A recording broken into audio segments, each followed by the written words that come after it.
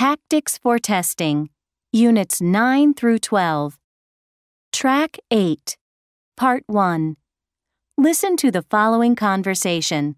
Complete questions 1 through 4. Hello, Sam. Hi, Katie. Do you have time to talk, or are you busy? I'm not busy. Is something wrong? No, not at all. It's just that Paul has been offered that job in London, and we have to decide fairly soon if she should accept it. Since you've lived there so long, I wanted to get your advice. Well, I'd love it if you moved to the city. But it would be a big change for you. You're used to the quiet life. Yes, the noise is one thing that definitely worries me about moving. But I suppose you get used to it after a while. I don't think so. I always enjoy getting away from it when I visit you. And I don't think it's very good for your health in the long run. The government has made more regulations to control noise, but at the same time, traffic is always increasing, so overall, it doesn't get any better. The country may be quieter, but it's also boring. There's not much entertainment here. We do end up staying in a lot in the evenings. I'd like the chance to see films and hear live music. There's so much going on in the city. Yes. I suppose now your kids are a bit older, you can leave them with a babysitter if you do want to go out. Yes, we can. Although I'm not sure if we'd be able to afford to go out much in London. Tickets cost so much more than they do where we live. Twice as much, in fact. Yes, I've heard other people say that. What about getting around in London? You know, going to work or to school. How easy is it? It's better than it used to be.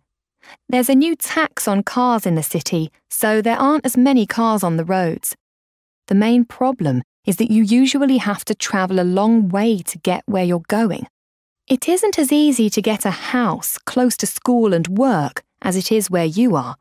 But at least our bus services are excellent. Yes, where I live, buses are practically non-existent. It would be nice not to need a car.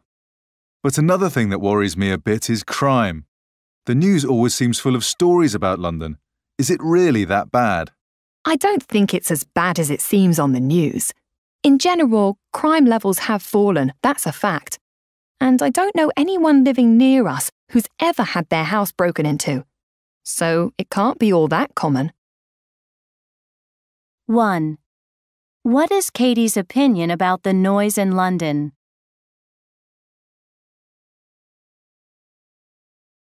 2.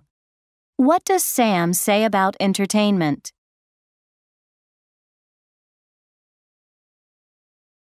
3. According to Katie, what is the biggest difficulty about getting around in London?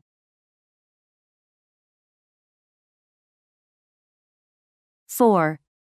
What does Katie tell Sam about crime in London?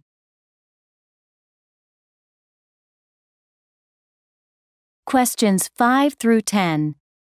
Now listen to a continuation of the conversation you just heard.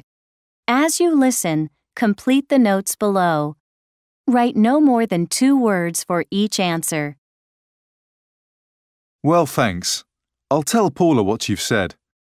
If we do decide to make the move, is there any specific advice you can give us about areas to live and schools and so on? Sure.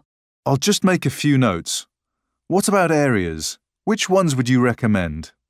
Well, it depends. Housing costs are generally lower in the east, but places like Forest Gate and Hackney are really interesting. And prices are going up because they've built the Olympic Village near there. That's in Stratford. Yes, I suppose there are a lot of new facilities. Yes. And of course, houses by the river are always in demand and very expensive. It's good to be aware of these things. I think mostly we'll want to be close to Paula's office. That's somewhere near the British Museum. I know she'd like to bicycle to work if possible. Well, in that case, if I were you, I'd go on the internet and get a map of all the bicycle routes in London. Also, did you know that you can take a bike on the underground in some places? That might mean she could bike part of the way and then hop on a train for the rest of her journey. OK. And what about schools? Well, they do vary. And if you're moving anyway, it's probably best to choose an area which has a good school. How will I know whether they're good or not? You can look at the government website and find out what the most recent exam results are like for a particular school. I suppose I should go and visit them as well. Yes, make an appointment to see the principal and ask to be shown round. You can form a judgment about him or her and whether you think the school looks well run or not. And if you go towards the end of the school day, you might be able to speak to some of the parents. Ask them what they think of the school. Thanks. Those are really good suggestions. I should do that soon. Look, as soon as you and Paula have made a decision, why don't you come and spend a few days with us? Then you'll get a chance to look for yourselves at schools and houses and areas.